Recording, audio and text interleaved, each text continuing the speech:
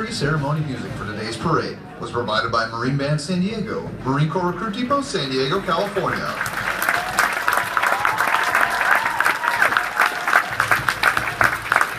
The Marine Corps has played an active role in San Diego history ever since the Marines of the sloop of war Cyan seized Old Town during the Mexican-American War in 1846. Marines have been stationed at the Recruit Depot since 1921, when most of the buildings to your front were constructed. These buildings, known as the Arcade, were designed by the world-famous architect Bertram Goodhue and are outstanding examples of Spanish colonial revival architecture.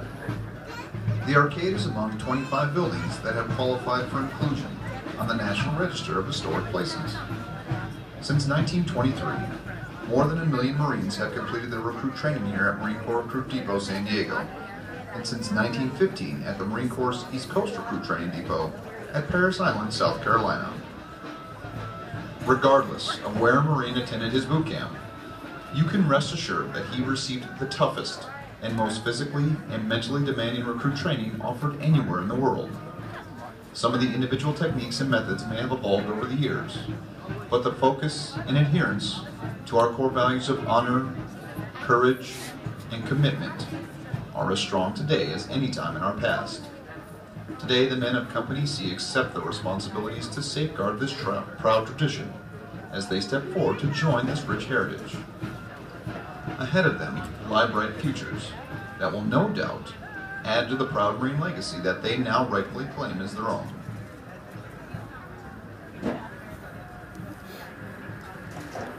Lance Corporal Smedley Butler is a 2-year-old full-blooded English Bulldog born in San Diego, California on February 24, 2014. He is named after Major General Smedley Butler, who at the time of his death was the most decorated Marine in Marine Corps history.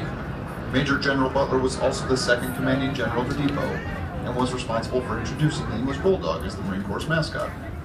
Lance Corporal Butler continues the tradition of a long line of mascots at MCRD San Diego dating back to 1939, when Major General Butler introduced James Jolly Plumdove as the first mascot here at the Marine Corps Recruit Depot.